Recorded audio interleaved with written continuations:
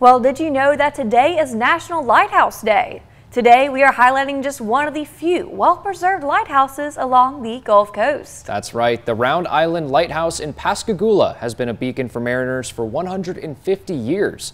It has survived multiple hurricanes and has undergone numerous renovations.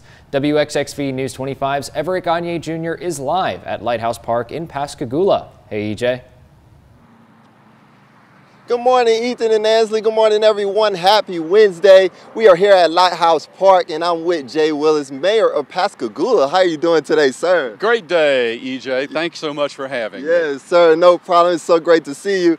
Mr. Mayor, if I'm not mistaken, you have a quick story to tell about this lighthouse real quickly. You know, Round Island and this lighthouse have such a history of pirates and military stuff and hurricanes. One of my favorite stories is from 1849, when a group of soldiers of fortune gathered on Round Island around the lighthouse and camped out for a month or so with the intention of invading Cuba and liberating Cuba from Spanish rule back then.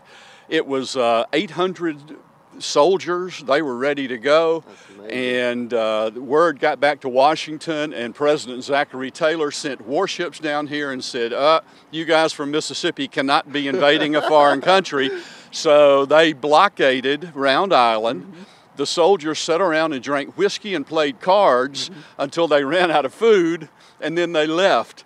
But it's unique stories like that about this lighthouse and about Round Island that makes Pascagoula so special. Yes, sir. That is so amazing. Guys, I mean, look, you can't get that nowhere else, man. You got a whole story like that, man. That is amazing. Also, too, Mr. Mayor, how is this lighthouse a symbol, in your opinion, for the city of Pascagoula? I think it's all about resilience. Our citizens have lived through so many crises and dealt with so many issues. And the lighthouse, in pieces, being transported from Round Island back here to Highway 90 to where it stands today as a beacon of hope and resilience for everyone coming across the bridge into Pascagoula.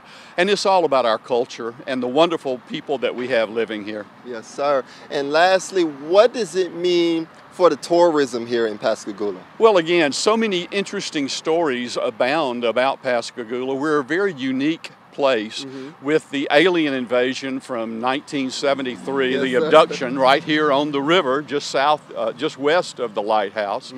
The people here, the industries, it's all about people coming and wanting to hear our stories and learn more about Pascagoula, and we welcome visitors. Yes, sir. Thank you so much for hopping on this live interview with me. Reporting live from where you live in Pascagoula, I'm Everett Gagne Jr., WXXV News 25.